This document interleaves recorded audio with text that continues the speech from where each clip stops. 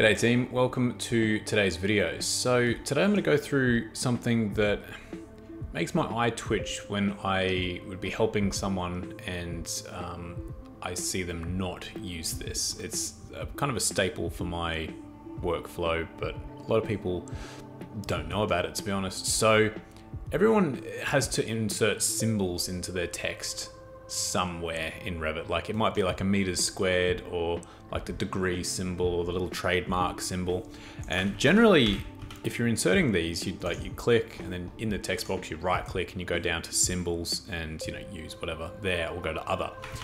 Now, did you know that you can actually use an input method called alt codes to put these in? So alt codes have been around forever and they are kind of like an inbuilt part of a Windows PC. And they're not, this is not something that's specific to Revit at all, but it is quite useful. So you can type whatever you want in here in the text box. Normally, if you're putting a symbol in, you can go symbols and then choose any of these, or you go other and choose any of, pretty much anything.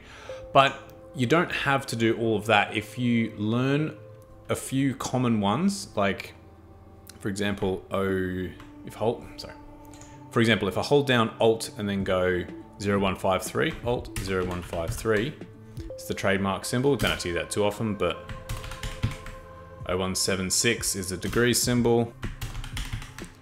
0178 is like the meters squared symbol.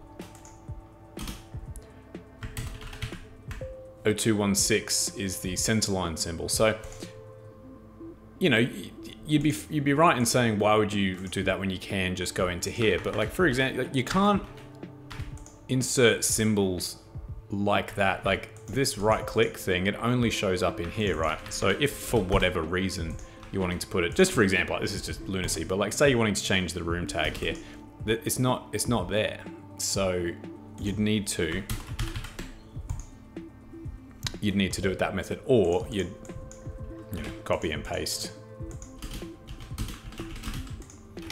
and add it like that. So it's just it's something good to know about. There's only really like 5 that I would use on like a day-to-day basis, 4 or 5 maybe.